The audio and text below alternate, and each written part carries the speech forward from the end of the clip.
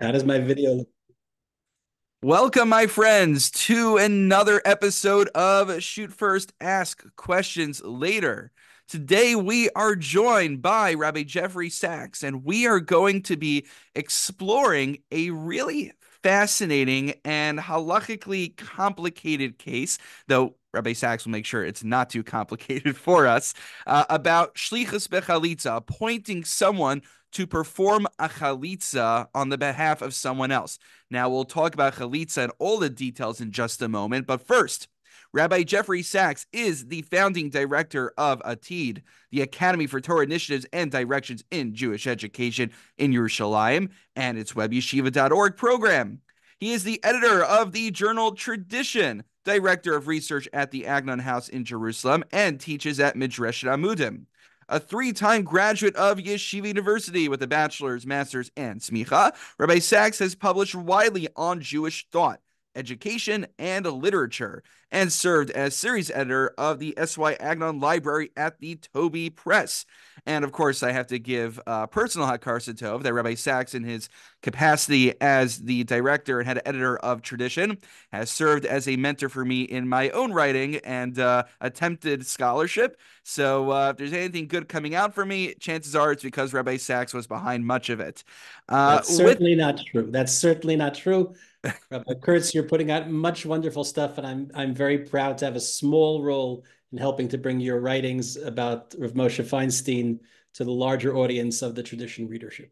All right. Well, I really appreciate that. And what we do on the podcast is I appreciate that many guests I have on like to do Ramosha Feinstein. And I tell them that's nice. I have another forum that I do that in. So here we try to do some chuvos that maybe our listeners are not as familiar with. And you did not disappoint. This is the first time we're going to be looking at a chuva of the Maharsham. But maybe before you tell us about the Maharsham and you tell us about the unique scenario, maybe just very briefly remind our audience what the nature of Chalitza is, and then we could get into what the complications are that arise in his scenario. Sure. Well, Chalitza, as I'm sure many of our listeners know, is halacha, mitzvah that's outlined at the end of Parshat Ki Tetzei, in which, if unfortunately if a man passes away leaving no children, then his wife is bound to the dead fellow's brother. And perhaps in the times of Tanakh, they would perform what was called yibum, in which she would marry the brother. People that are familiar with Megillat Ruth will be forgiven for thinking there are some parallels here. There are some points of connection. We won't go into all of that. We won't discuss Yibum because it is, of course, it's been abrogated. Yibum is no longer in practice, at least almost universally. But for our purposes, let's say I'm guessing none of our listeners have been aware in our lifetimes of a case of Yibum. But nevertheless, if this brother-in-law and sister-in-law are not going to marry, then this ceremony of chalitza must be performed. It involves, as people remember from having read Dvarim Perek Kafeh, it involves this event where the woman goes to the Shar Ha'ir, she goes to the Zkenim, what we might call a betin, and she says, this fellow doesn't want to take me for a wife, and he doesn't want to upraise the name of his dead brother. The idea being that the children that would be born from this union would somehow be in place of the children the deceased would have brought into the world. And in fact, the whole parasha ends, V'nikra shmo b'Yisrael Beit Chalutz Hana'al, this fellow who won't help me bring children into the world in place of his dead brother, he's going to undergo this ceremony in which the woman removes his shoe, spits at his feet, and says, this is what we do to the person that doesn't uphold his brother. And instead of having a child that's born in the name of the brother, this fellow now bears the name of the spitty shoe removed person. If we he neglects to perpetuate his brother's legacy. Exactly. Now, this is thankfully an exceedingly rare situation, at least in the modern era, because thankfully people don't catch the cholera or tuberculosis or all the other types of things that would chop an otherwise young man down in the prime of his life before he had brought children to the world. Although, in fact, it is still the halacha l'maaseh. Our mutual friend, Rav Yonah Rees, the head of the Bet Din of America, tells me that in all of his many years on the Bet Din, on average, there's about one a year performed by the Bet Din of America in all of North America and perhaps even beyond that. Now, this whole sugya came back to me with some force because, unfortunately, here in Israel, the nature of things, and it might not be a coincidence that Chalitza appears in Parshat Ki Teitzei Milchama al Oivecha, on a parasha, although largely at the beginning of the parasha, but a larger parasha that's dealing with things related to warfare. Who goes to war? Young men, sometimes young married men who have not yet had the privilege of bringing children into the world. And, everybody here in Israel, I'm sure many of our listeners abroad, know actual cases of young war brides who are childless and have had to perform Yibum. And I'm told by a friend in the Rabbanut HaTzva'it, the military rabbinate, that there have already been, since October 7th, 14 chalitzot performed. And those are just for war widows, meaning widows of chayalim who have been killed. Presumably, there were also civilians at the Nova Festival or down south, etc. And it's an unprecedented number. Absolutely. So, it's one of those, generally we would get excited when a certain obscure area of halacha all of a sudden comes back. But this is one of those instances where we really hope it was just going to be theoretical. Right. Although, again, it is a practical halacha, and a woman cannot remarry until chalitza is performed.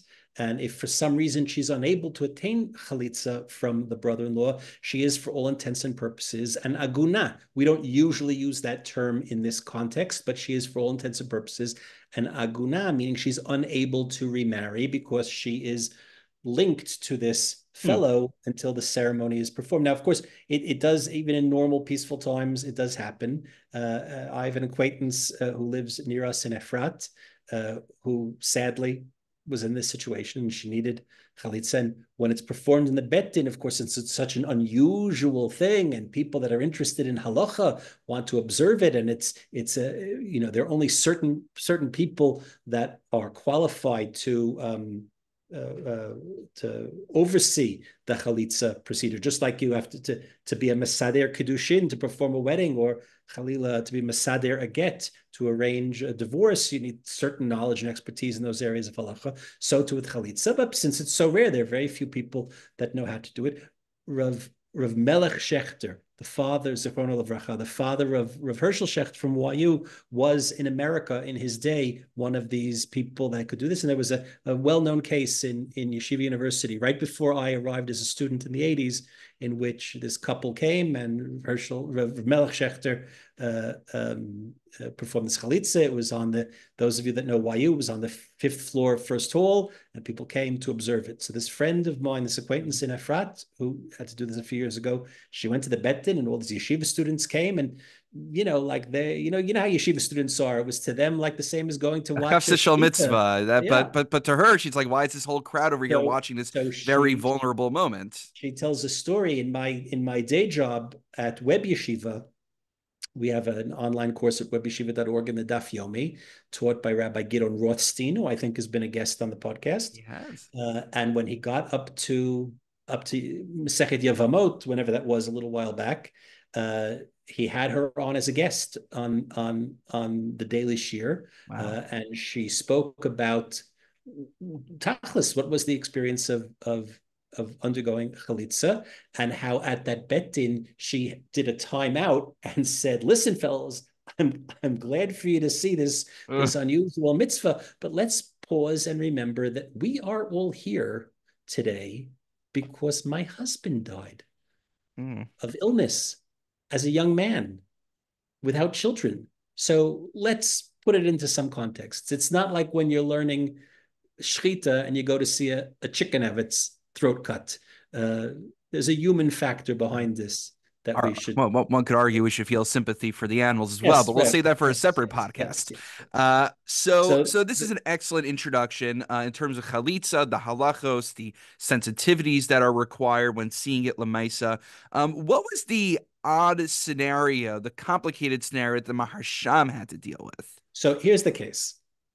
Before we get to the Maharsham, the case really begins before it gets fed up the halachic ladder to the Maharsham, who was the posek hador at that moment, at the end of the 19th, very beginning of the 20th century. There was a Rav in Odessa who turned to the Sokachover, to Rav Avram Borstein, who was one of the great rabbinic and rabbinic figures in Europe at the time. Sokachover, he was the author, of course, of the Avnei Nezer and the Eglei Tal. He died in 1910. It's not precisely clear when this case takes place, but it has to be the very, very last years of the 19th or 1900, very last years of the 19th century, or 1900, 1901 maximum, because the tshuva is already published in 1902. In Odessa, there's a young woman whose husband dies. Now, it happens that we get some background information. It was a really bad marriage. And they didn't always live together. It seems from the very beginning, the marriage was rocky and they didn't live together, and he would like bring her back and then she would leave. That's not completely germane, but it does become tangentially germane later to the story. But indeed, they were married. But then he dies, and she's in need of chalitza.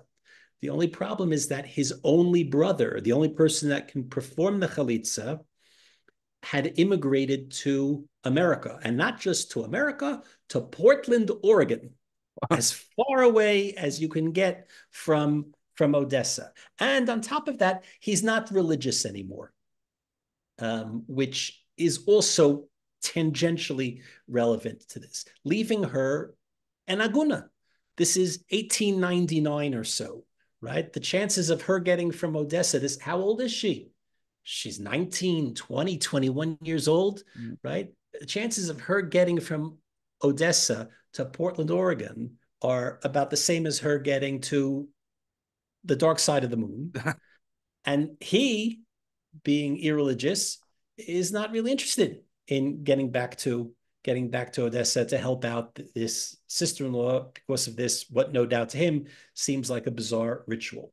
So this shaila is addressed to the Sokachover, and the Sokachover turns to the Maharsham, they were more or less contemporaries. Maharsham was 3 years or so older, but Maharsham was recognized as the Gadol Hador. The Maharsham is of Shalom Mordechai Cohen Shvadrun. He's born in 1835. He dies in 1911. He's this great Galicianer figure from what today is southern Poland. But then was Galicia. At this period of time, Galicia is part of the Austro-Hungarian Empire. This is not the Pale of Settlement in Russia, and it's not more northern latitudes in what we call Poland. He was the Gadol Hador in Galicia, and after the death of Rav Yitzchak Elchanan Spector in 1896, he's recognized not just as the Gadol Hador, but the Posek Hador. So this shaila comes to him in this window when he is the undisputed halachic figure. So if questions of aguna come up, have to go to the Gadol Hador. Kal v'chomer, a complicated thing, because one of the curious things, we all know there's a big fat Masechet Yevamos, and Chalitza is discussed at length in Yevamos, but interestingly, this question of shlichut b'chalitza. It's fascinating because in Gittin, we talk ad nauseum about the notion of a get with a shliach. In Gittin, in Kiddushin, in Dinei Mamonot, all across Shas, we're talking about shlichut. But it is not explicit in Shas whether or not chalitza could or could not be done with a shaliach, with an agent. I'm the widowed bride in Odessa. I can't make it to Portland, but I hear that somebody else from Odessa is going to Portland. I will appoint him as my shaliach. and he will go and in my stead, just like a man can appoint a shaliach to be makadesh a woman, right? Not a very romantic wedding, but he's not even present. And a man, certainly, everybody who's learned the first beginning of Masechet Gittin, everybody knows you can send a bill of divorce to your wife by shaliach, by agent, by messenger. Maybe precisely because chalitza is so rare. Even in antiquity, it was probably quite rare. Maybe because of that, they didn't get around to discussing every particular case. And what's fascinating about this is not just the halachic groundbreaking that's taking place here, but is also just, well, talking about the ground or geographic locations that we just shifted to I guess what you would call the early pre-war American landscape.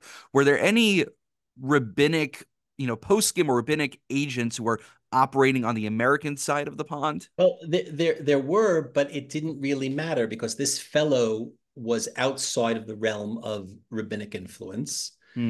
The rabbi in Odessa is writing to him on behalf of the widow saying, listen, fella, you got to do something. You have to come back. You have to make this. You have to save her. She's stuck. So there's no local authority, certainly not in Portland, who can really take this on. But I think Moshe, you're putting your finger exactly right on it. Why does this question come up now? In antiquity, people rarely moved away from home very great distances. On average, people lived within about 50 miles of where they were born, right? So the furthest that a brother-in-law could have gotten was generally not that far. And a minuscule number of brothers-in-law are called upon to have to do chalitza. No doubt, even in antiquity, there were such cases, but when it's only a very, very, very rare case, you don't set precedents. So how do they wind up establishing contact with this guy and navigating it? That we don't know. We don't know. Presumably the family had his address. The family knew how to get in touch with him. We don't know. We don't know their names. And sadly, jumping ahead, spoiler alert, we don't know how it ultimately got resolved in this particular case. What was the fate of these people? But what's happening in the 19th century? In 1840, there's 15,000 Jews in America, right? A tiny number, right? There are more Jews than that live, within a 2-block radius on the west side of Manhattan today than the whole United States. By 1880, just 40 years later, there's 250,000 Jews in the United States. Mostly, that huge wave of immigration was mostly German Jews. But in the 35 years after that, between 1880 and 1914, the beginning of World War I, there's an additional 2 million Jews that arrive. And that wave of immigration, that giant wave of immigration, almost everyone listening to us is descended from somebody that was part of that immigration. Those 2 million Jews are largely Eastern European Jews. Those are Galicianer Jews, Polish and Jews from the Pale of Settlement, the area that was the Pale of Settlement in Russia, and this gives rise to a different reality. There's a wonderful book that I heartily recommend by somebody who's recently become a friend, named Akiva Sternberg. It's a book in Hebrew, large, 680 pages, Eretz Lo Nodat. In the English title is Terra Incognita, or I would have called it the undiscovered country. Hitmodedut ba'alei halacha et garei ha'gira l'tzvon America, the challenges of halachic figures of poskim with immigration to the United States, covering the period of 1850 to 1924. So this is our period, and there's the last chapter, long chapter in the book, deals with this case of agunot and chalitza and other things. So for one very good reference, I heartily recommend this book by Akiva Sternberg in Hebrew. In tradition, we ran a review of it a little while back. So this question of shlichut b'chalitza suddenly becomes a practical question. How are we going to get these two people together from different sides of the world? Absolutely. So let's get to maybe the psak of the Maharsham and just briefly maybe some of the reception, because I imagine there was some pushback on this. And then what I'd really love to make sure we budget some time in for is that I know you dealt with a case in real Yeah, life that how I mirrors the how I Maharsham. came to be So I really want to interested make sure in we this get to that. I think our listeners Okay. will really want to hear So that. very briefly, we're talking about the Shut Maharsham. Maharsham wrote, I think, something like 1,300 shuvot, and how they got organized in his published shutim, multi-volume shutim, I'm not certain, but this is one of the very first in the very first volume. This is the Shut Maharsham, Chelik Aleph, Simin Yud Dalid. It's available on Hebrew books. It's available on the Bar Ilan. You can read it yourself. He is aware that there's a Gemara in Yevamot, Daf Kuf Vav Omid Aleph, 106a, and in Ketubot, Daf Ayin Dalid Omid Aleph, 74a, that do seem to indicate there's no such thing as shlichut in Chalitza. Rashi there says Chalitza efshar l'kaima al yedei shaliach, and the Rashba in his Tshuvot similarly is stringent about this as well. But the Maharsham says not necessarily. And when we say you can't make a shaliach, who can't make a shaliach? It's clear from those earlier sources in the Rishonim that the brother-in-law cannot make a shaliach. But is it clear that the sister-in-law, the Yavma, that she can't make a shaliach to go and untie the shoe and spit on the foot of the fellow? He writes to the Sokochover, who had passed this question along to him. The tshuva opens about this poor Aguna woman from Odessa, who was married and the husband died and left behind no children. And the brother-in-law went off to Medinat Hayam, Rachok Kama Alafim Parsaot, many thousands of this Talmudic measure, right? We know it's about 6,000 miles as the crow flies. But Medinat Portland, Sheme'ever America. Portland on the other side of America. And this fellow's a Russia. And when the rabbi from Odessa sent him a letter, he got a reply full of all types of insults and curses. This is somebody who has no respect for the Torah. And the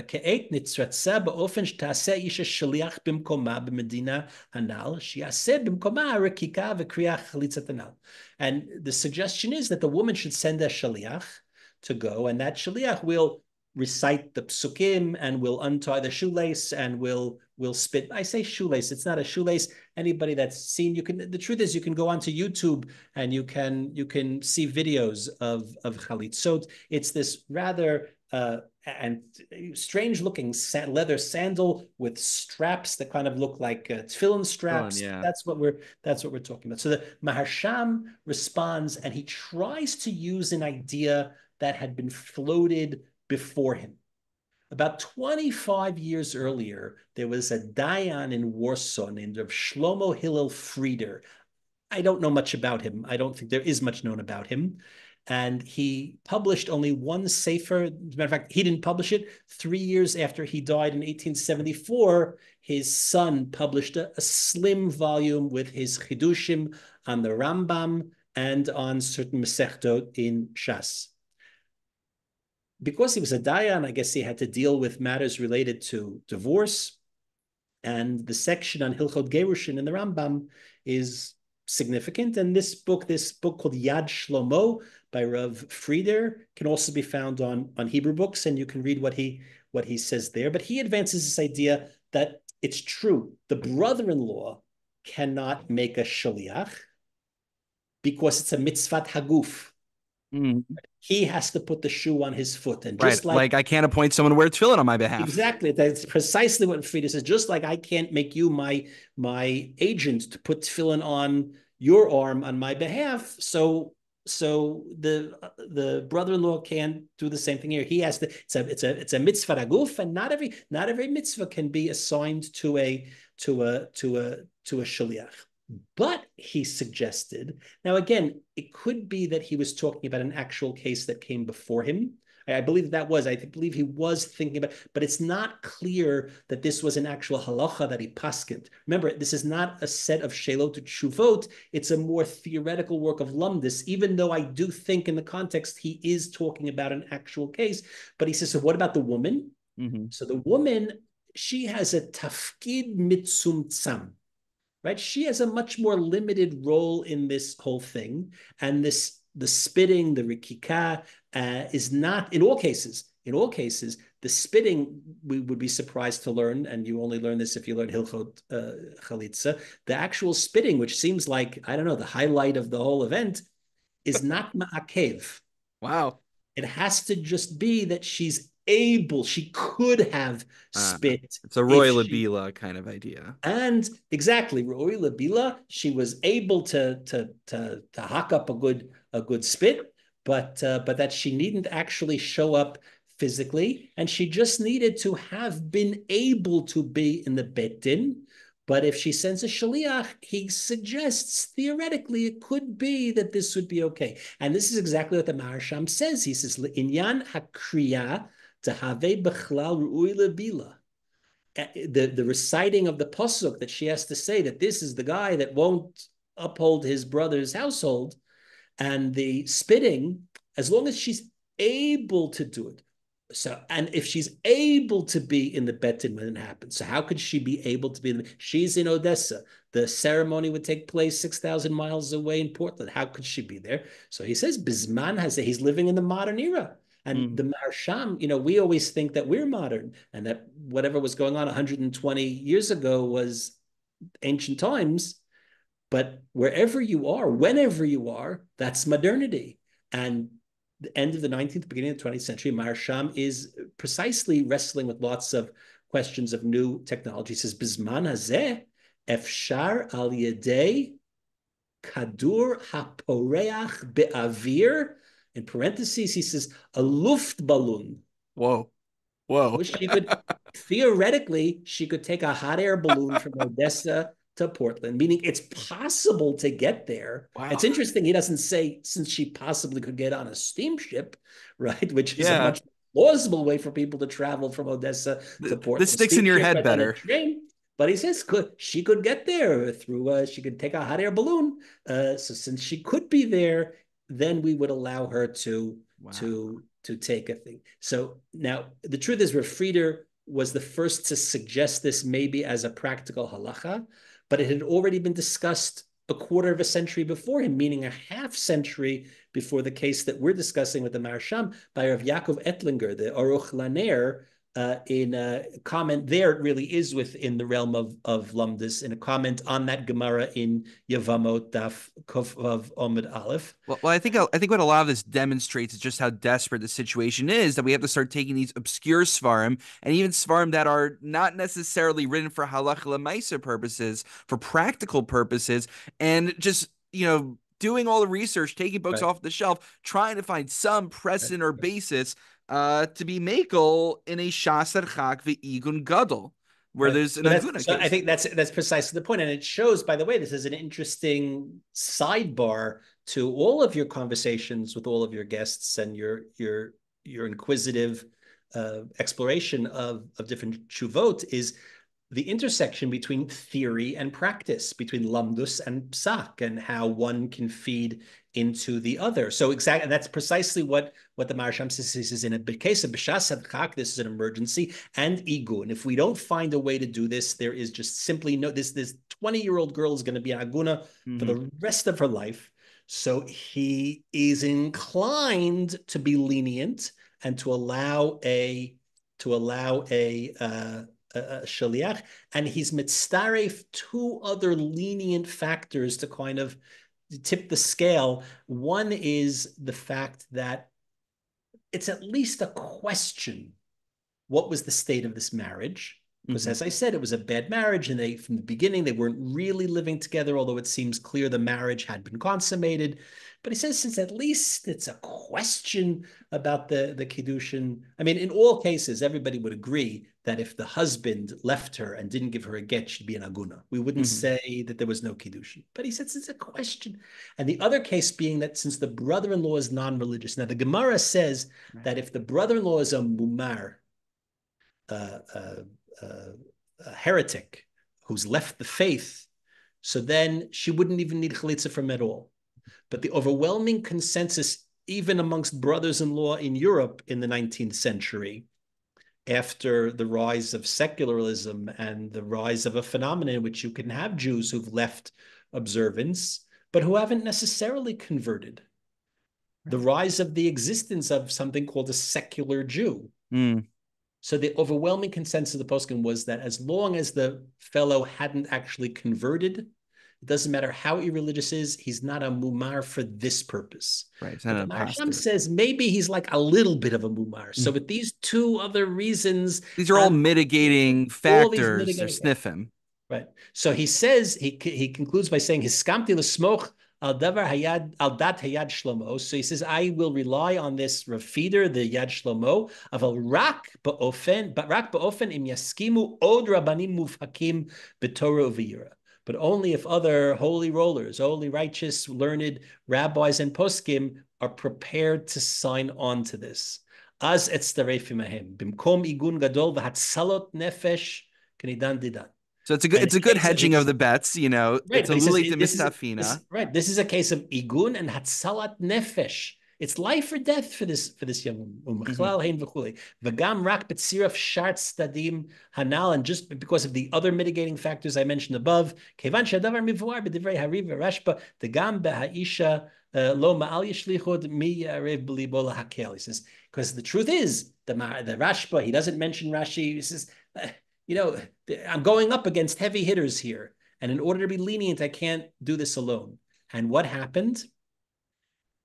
Even the Sakachavar, who was the one that sent in the question, doesn't agree with the answer. Wow. And the Sakachavar in the Avnei Nezer writes his own version of the truth. Basically, he writes the case, and then he writes the opinion of the Maharsham with whom he had consulted, and then he explains why he is not comfortable relying on that. There were others that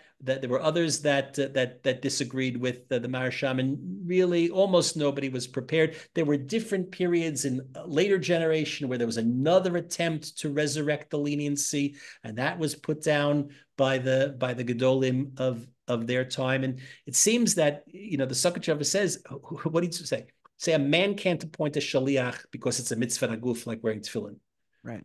The woman too, on the contrary, the woman's role is much more active. She's much more active. What do the psukim say? Listen to all the verbs of action that she has to take. Ve'alta yivamto hasha'ara el haskenim. Ve'amra, she says, Me'ein yivmi lahakim la'achiv shem b'Yisrael. She makes this declaration, this verbal declaration, even though verbal declarations are somewhat easier to appoint a shaliach. V'nigsha yivamto elav. She approaches him, she confronts him. Le'enei haskenim, in the sight, this is performed in the sight of the zkenim, of the dayanim. V'chaltza na'alo, and she unstraps his shoe me'al raglo. V'yarka b'fanav, she spits him. V'anta v'amra, and she recites and she says, Kacha yaseh le'ish asher lo yivneh et beit. So, and then this sounds like the antithesis of a get or kiddushin, where she's playing the active role. Yes, so if he can't appoint a shliach, you would think certainly she can't appoint a shliach. But if I may, Rabbi Saks, I see we have about 2 minutes left, and I really want you to just maybe briefly, you could choose. You want to tell us either about your personal interaction with this how case. Did I become interested in this sugya? A number of years ago, I was asked to be Masader Kiddushin at a wedding of people from my community in Efrat. This is not something that I do terribly frequently, but I was happy to do it in this case because it was someone who was a divorced man who was marrying a widowed woman. She was widowed. And her husband, she and her husband did not have children, but her first marriage was his second marriage. And he had a son from his first marriage. So there's no need for Chalitza because he had children, a child. It turns out that this woman, it's a kind of crazy story you only hear about in, it's a kind of story like the Gemara makes up to demonstrate a case, and you can't imagine it actually happens. She was in fact a Gioret. She was a convert. When she married this fellow, she had a conversion of convenience with some reform or conservative bet-in order to make his parents satisfied. But nobody in the family was religious. And, aside from having checking the box that some form of conversion was completed, that's all that anybody was interested in. But as sometimes happens in this crazy world of ours, even through that conversion, she became very interested in our faith and our heritage. And she was Choseret B'tshuva, and he followed in her footsteps. She had a conversion al pi halacha, proper halachic conversion. They had another marriage, Kedat Moshe v'Yisrael. And, she was so set on being a good Jew, she knew that one of the mitzvot she had to do was to make aliyah. And she says, we have to go live in Eretz Yisrael. So what do you do? And it was a sincere conversion, a sincere tshuva, and she to this day is an observant woman. Unfortunately, shortly after they came in Aliyah, this fellow got sick and passed away. And then she met this other person from my community, and they got married. So I had a question: what do you write in the ketubah? In the ketubah, you write something, a title that's assigned to the status of the woman. Betulta for a virgin bride, itita for in the case of a gioret, you indicate she's a gioret. This somehow indicates who she is and isn't allowed to be married to kohanim, to others, a divorcee. What say you? So I wasn't sure exactly what to write in the ketubah. Do you indicate that is her title that she's a gioret, or that she's an almana, that she's a widow? But then in the course of conversation, it came out, and it shows you that a rabbi has to ask even the most obvious questions, which I fully admit I had overlooked. It turned out that the fellow's first wife was not Jewish and had not even had any form of conversion, which was a source of aggravation to his parents, which is why when he remarried, he requested that she have a pro forma non-halachic conversion just to satisfy his parents to get them off his back. My head is spinning. I need one of those Yevamos charts from the Gemaras. Yes, if I had a blackboard, this would be easier. So it turns out that the son from his first marriage is not Jewish, not halachically, not in any manner. His mother was in no way Jewish. And the non-Jewish child of a dead man does not solve the problem of Chalitza. For the purposes of Chalitza, even though he had a biological son, he didn't have a Jewish son, and his widow now needs Chalitza. This is discovered a couple of weeks before the wedding. Yikes. Where's the brother-in-law? Well, he's not in Portland, but he was someplace out on that side of the world. Brother-in-law is completely non-observant, has never heard of any of this, doesn't know that spitting is involved. And he's not really interested in coming to Israel to perform some ancient ritual. For some reason, it was difficult for her to get away a couple of weeks before her wedding to get there.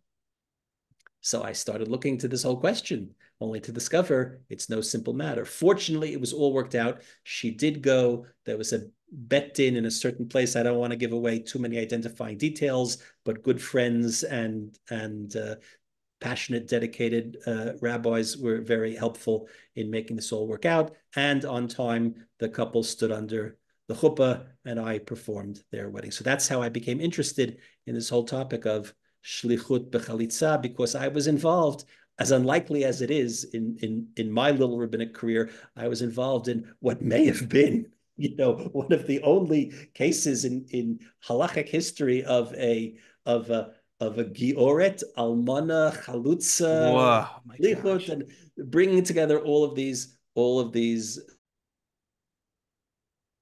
So that's like a really, I don't want to say wacky because that could sound a little bit, that could lack reverence for the gravity of the matter, but it's a little bit of a wacky case, a really crazy and complicated case drawing upon multiple areas of halacha that the average Masader Kiddushin, like I would never think to ask. And so anyway, how did you resolve this in the end? And did the Maharsham's tshuva play a factor in the Well, I calculation? mean, again, I don't want to overstate my expertise in this. And to be clear, I was not involved in getting any of these shilas. I was just a conduit to others that were involved, both people here in Israel and the Bet Din abroad that actually took care of the chalitza. But of course, it is the consensus in Batei Din today that shlichut is not done, that the Maharsham's suggested leniency, which even he himself walks back in the absence of other support. And we should mention there were to abbreviate the story,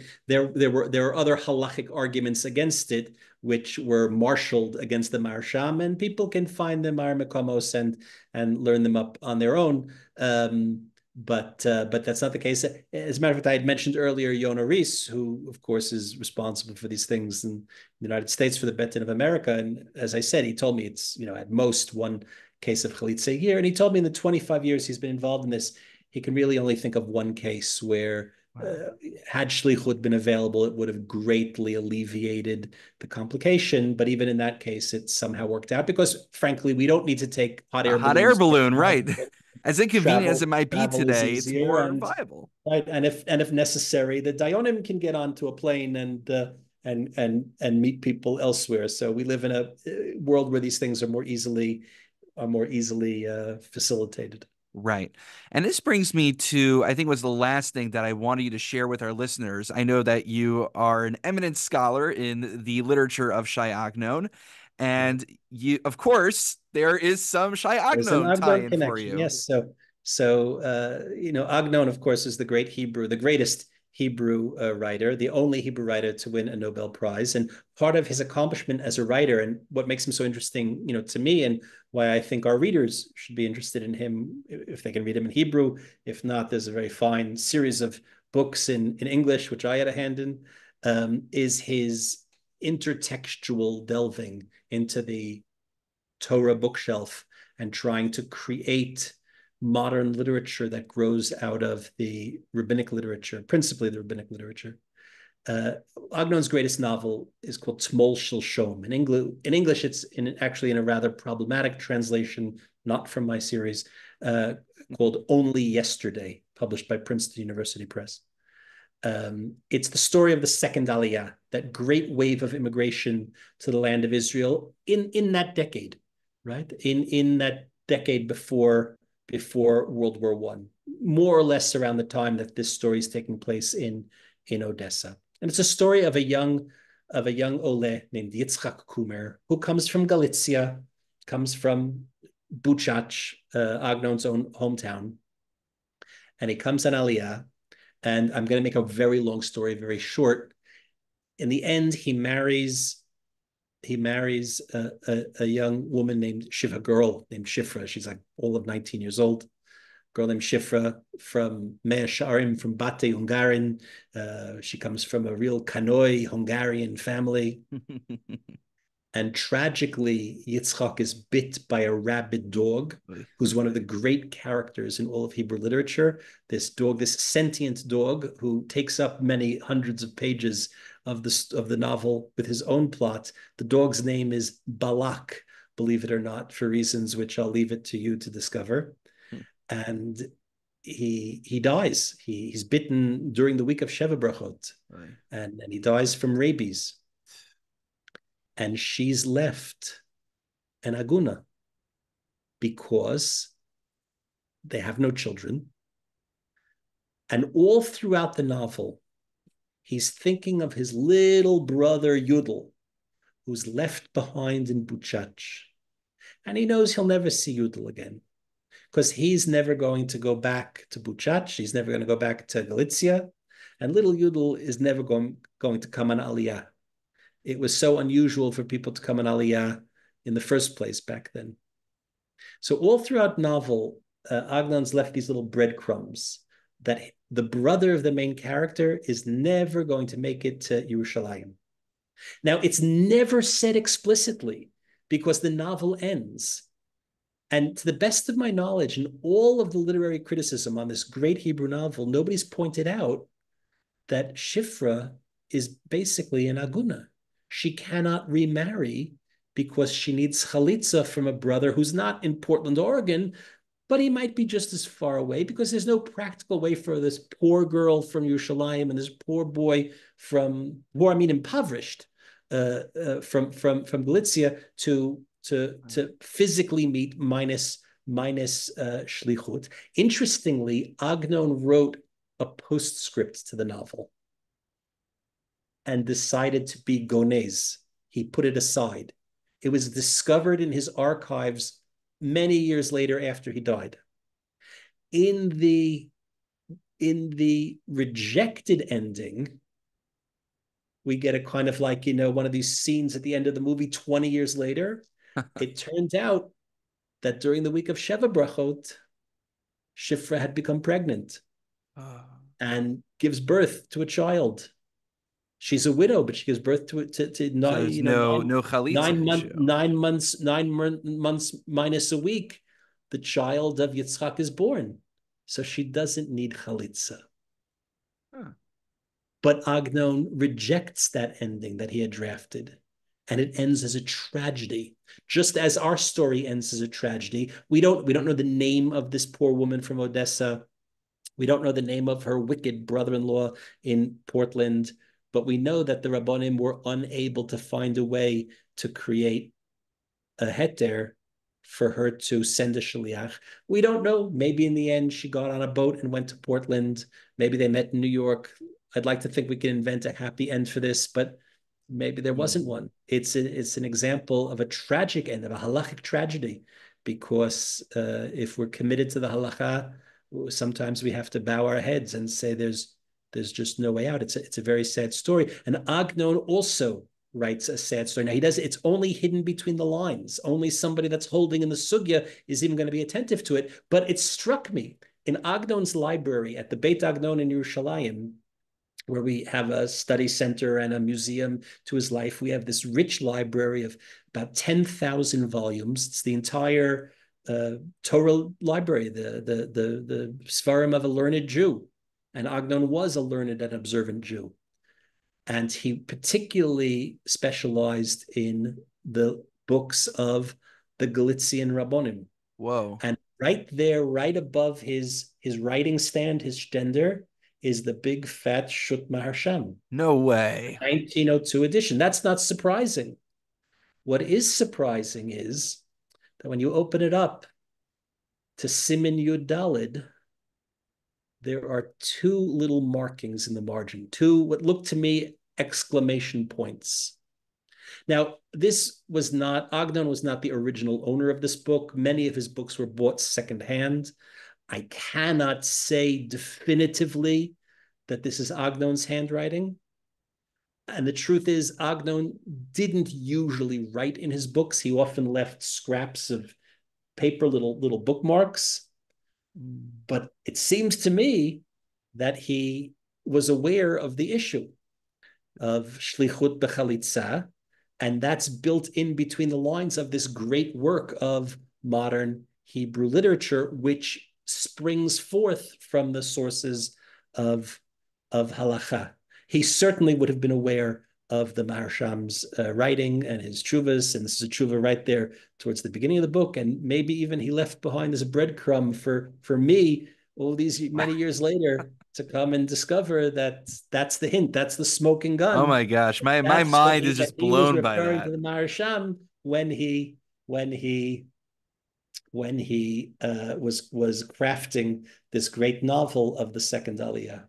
That's just remarkable. My mind is blown by that. There's I could see over there, you know, you ever see in those in the at least in the movies, I don't know in real life, where they have the FBI investigation, you have the red string from that picture leading to Yes, that piece of right, evidence. That's what right. this feels like over Well, here, and it all comes together. Rabbi Kurtz, I'll do you one better and tell you that this is the premiere of this piece of information. I haven't shared this publicly with Oh, anyone else yet, but I've been thinking of writing it up. But your invitation to be a guest on the fabulous Shoot First, Ask Questions Later podcast, it just struck me this is the time to let the world in on this discovery.